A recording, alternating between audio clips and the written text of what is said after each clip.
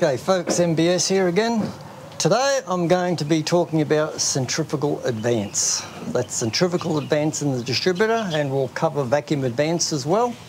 And what I'm going to be doing, we've got another distributor now, and this engine that I did a bit of a job on this distributor a few months back, and we're just now wanting to calibrate it to this motor.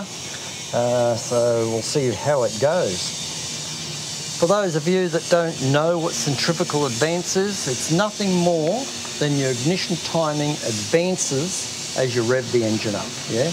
No load, it just works purely by RPM.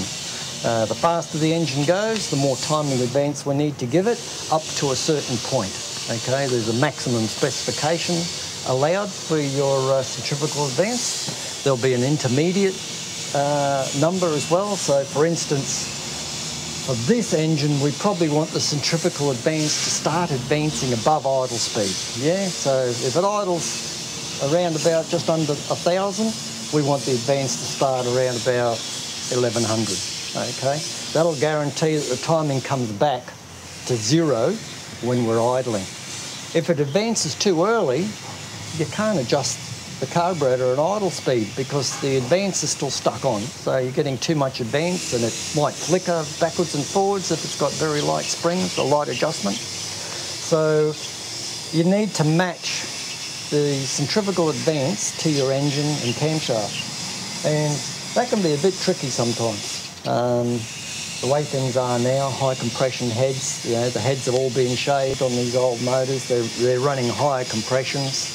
They're running now on unleaded fuel instead of leaded. So advanced curves can be a bit tricky these days, and some of it is probably a little bit of trial and error sometimes. Give it as much advance as you can without it pinging, and if it does ping, you've got too much advance and you have to retard it. All right. And retarding the initial timing isn't going to help you there, because then it's doughy at the bottom end. So we want the correct initial timing. We want the centrifugal advance to start at the right time. We want it to have the correct amount of degrees intermediate, somewhere around about 2,000, 2,200 is your intermediate. And then your maximum, which kind of hard on an engine stand 3, revving an engine, checking it, because it's usually around about 3,000, 3,500 RPM that you'll get the maximum centrifugal advance. So we could try just revving the guts out of it, just quickly, observe for timing light where the advance goes, and we should be pretty right there. There's also vacuum advance, all right, so we can take the vacuum hose off, and I've got a vacuum pump that I can use, that I can actually pump up vacuum to that vacuum unit, and we'll see how much extra degrees we can get on the vacuum advance and see if that's within the original specs it's supposed to be.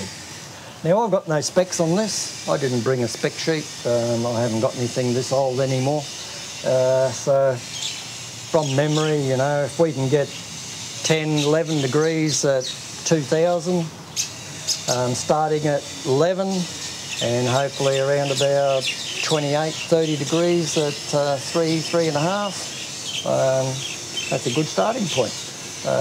Maybe for this engine, but you know, yours will differ depending what you got. So you need to find out the initial specs, what the car had when it was first manufactured, and then make small deviations from there as you have to.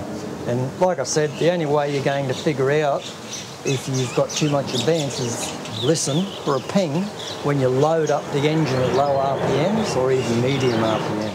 Right, so we're going to start this up. I'm going to leave the vacuum hose off because we don't want vacuum advance to interfere with our centrifugal advance when we're looking at with the timing light. Otherwise, I'll get the centrifugal advance numbers wrong.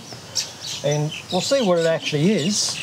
And then we'll take the cap off and we'll have a look inside, and I'll show you where to find the springs and how to adjust them to get what we want as far as specs go. So let's get this old girl started, and we'll go from there. Now, of course, you're going to need a timing light. One that's got a wheel or a degree wheel on it that you can adjust, so you can bring the pointer back to zero when you're checking it with the light. So I might put the camera down there. Whether it comes out or not is another thing, but It'll give you a bird's eye view of what I'm looking at down here. If it doesn't come out, I won't bother putting it in the video. Okay, so let's do that.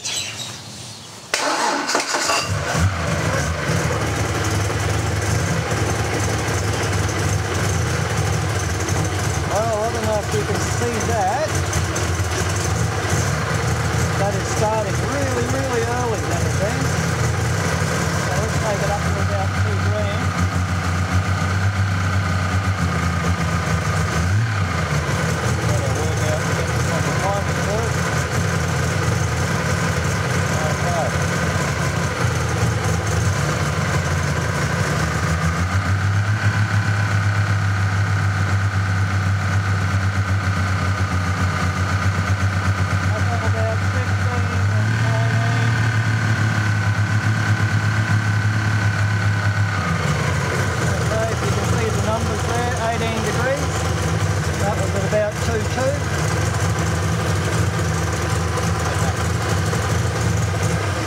Yeah, I've seen enough there. With this distributor, that's idling different to the last distributor that was in it, because the advance curve in this is starting too early. So we're going to have to adjust the primary spring, and we'll show you how to do that. Okay, in this little space in here, we're going to see a little tag as we rotate this, and it'll have a spring attached to it. What we want to do is find the light one. There's 2 springs in there. There's the centrifugal advance in action, exactly how it works.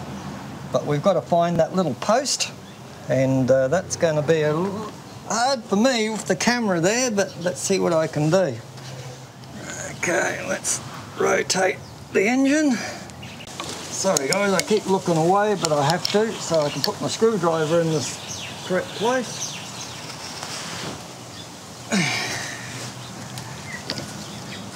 There's the spring. Gotcha. I must have just missed that primary spring when I was turning it before. Okay, how do you tell the difference between a primary and a secondary spring? This one is the secondary. See, it's loose. You can see I just pulled it in there. So you can actually jiggle it around. So that's your secondary spring. That's what we would take out if it had too much advance right at the coming in too early. But what we've got to do is tighten the other spring, the primary, because it's starting too early. So we'll adjust the primary spring, and I think that one probably won't even touch it. So I've got to turn the engine over another turn so we can get the primary spring into view so we can adjust it.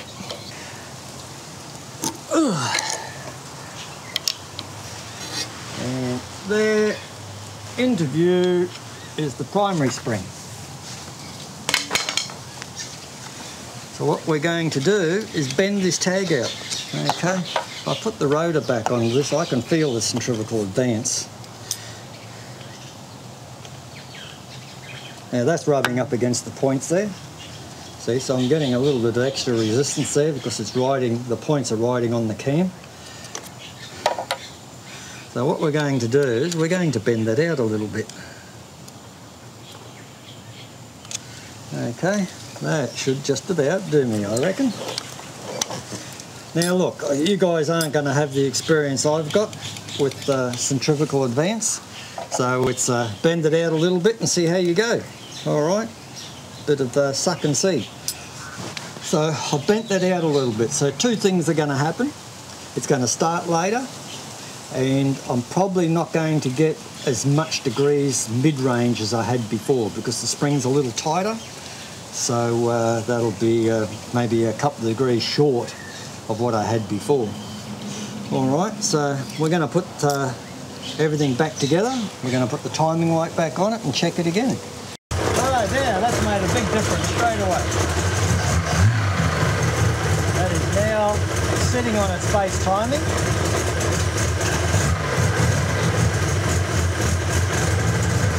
And it starts at 1100.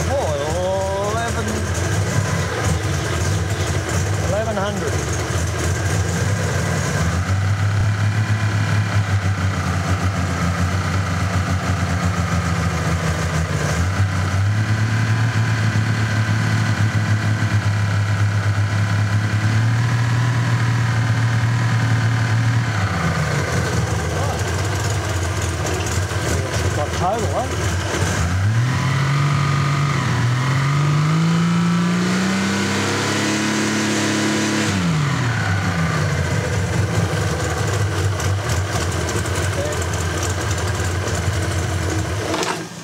Oh, that has made a huge difference to how this engine idles and runs.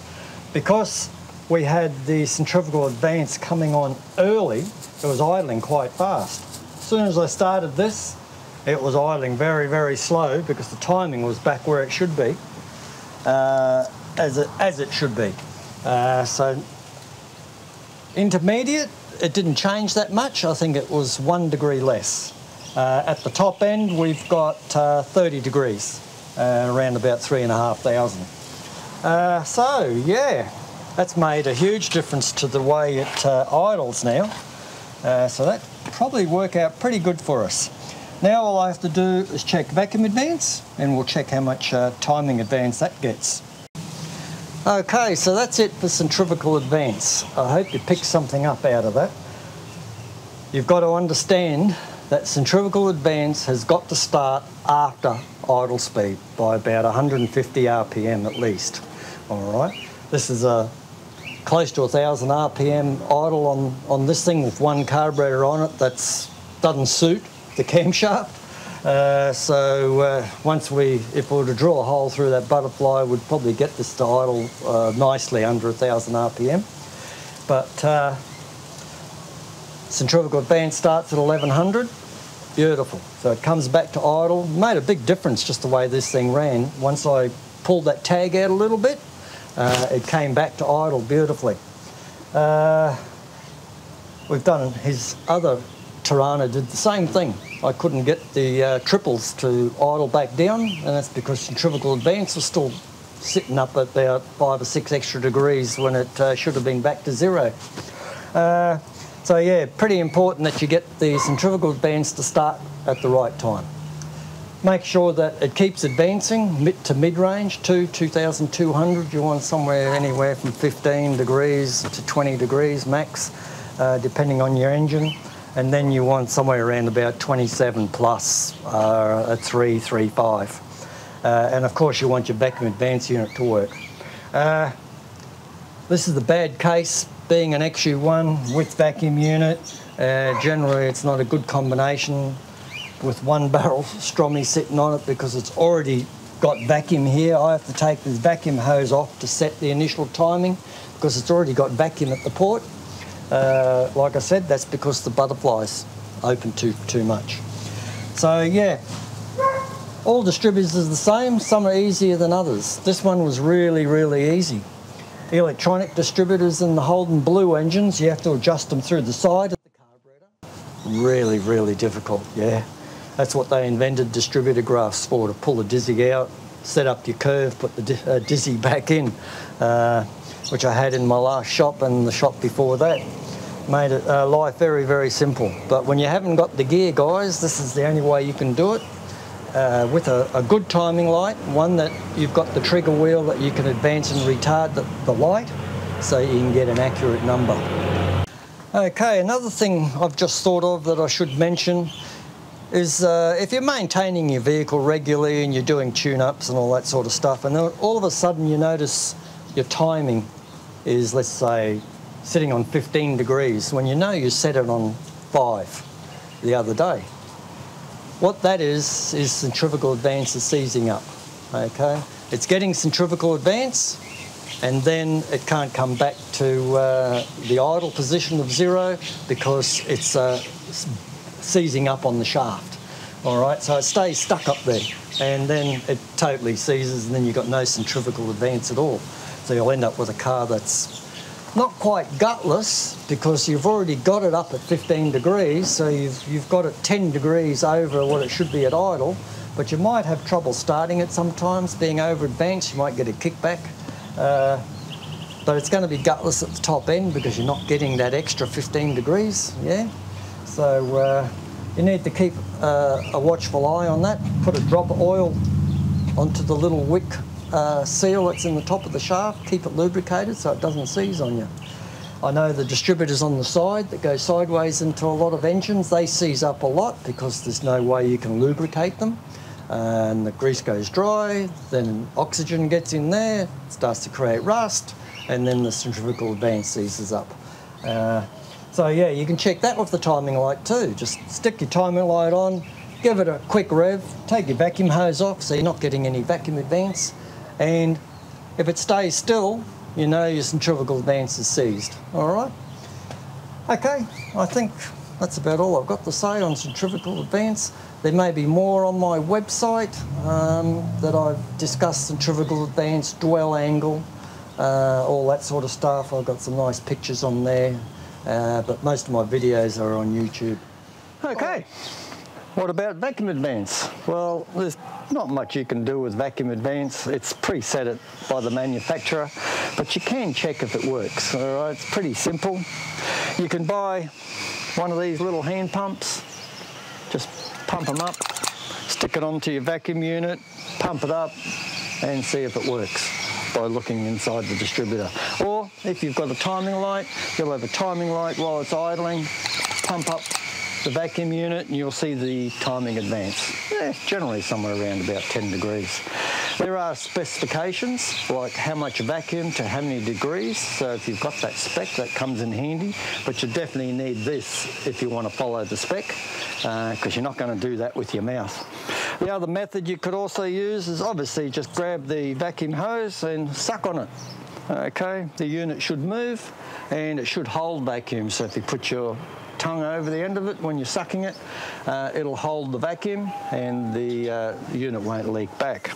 And you could do the same while it's running as well. You could put a timing light on it while you suck on this and you'll see the timing advance.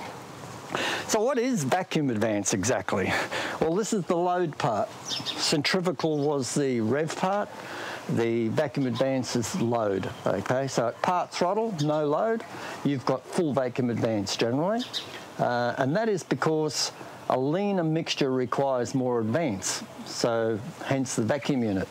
And when you're obviously full throttle, there's no vacuum at the port, so you lose vacuum advance and it's all centrifugal.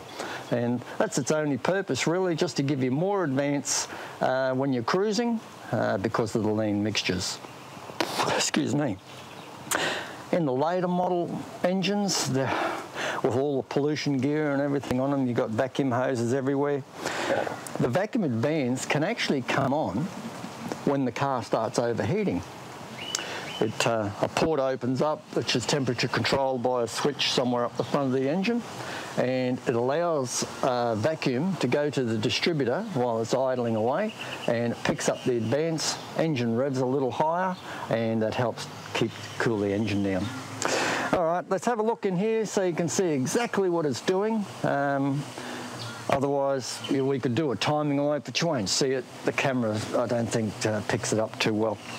All right, I'll suck on some vacuum. And your vacuum unit's leaking, Chris.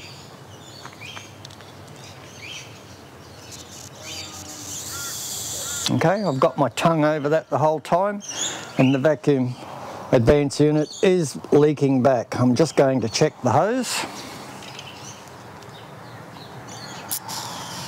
Definitely nothing wrong with my vacuum hose. So it's got to be the unit itself, or there's a leak in that spout where the hose goes on, or there's a leak in the diaphragm, okay? This will work, but obviously it doesn't hold the vacuum, so it's going to be short of a few degrees of working correctly, but at least it's sort of working.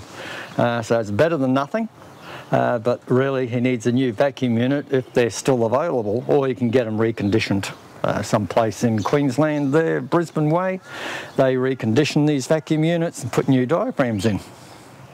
Okay, so that's it for centrifugal and vacuum advance. I hope you learnt something out of all that that you may have not have known before.